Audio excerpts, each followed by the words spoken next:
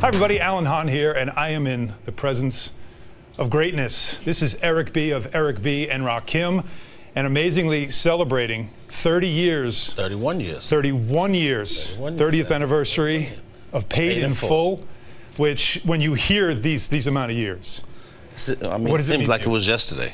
The only thing that reminds me is that my kids are older now. I can't boss them around anymore. They're bigger than me. So. But you talk about kids. Albums must be just like your kids as well. Yes. And this one obviously had great staying power, but also was a trailblazing type of album as well. Because it wasn't nothing like that. Remember when we started, everybody was saying hip to hop to the hip to hop, and then we came, with social conscious stuff just like Public Enemy and everybody else after us. So it was a change. It was like actually a shock, for rappers to actually say something important. Not saying that they weren't saying anything important before us. But it was more storytelling, yes. Right? Like when you got with Rakim, it was great producing, great beats, and then somebody that was telling a great story. Yes. So I got to ask you now, because we're at a basketball game, and the barbershop conversation with basketball is always greatest of all time. LeBron James, Michael Jordan, maybe Magic Johnson. Rakim's name comes up. Where do you have him?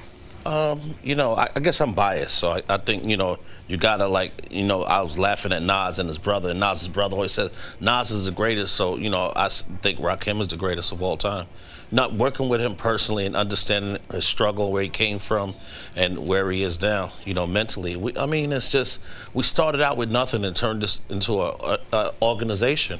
This is $1 million corporation that we have. It's amazing. My mother used to say, this is boop-de-boop-de-boop music. You guys will never, a loaf of bread will be $1, and you guys will never make a dime doing this. You can't feed your family. So, to come from that to, be able to make millions of dollars a year, and it's 31 years later.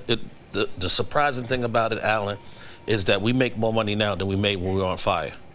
It's the most ridiculous thing in the world. So no matter what it is, it was successful. No yes. question about it. Eric B from Eric B and Rakim, and they are touring right now. Yes. And the box set is out. Yes. The complete collection, 1987 to 92. Get it on Urban Legends.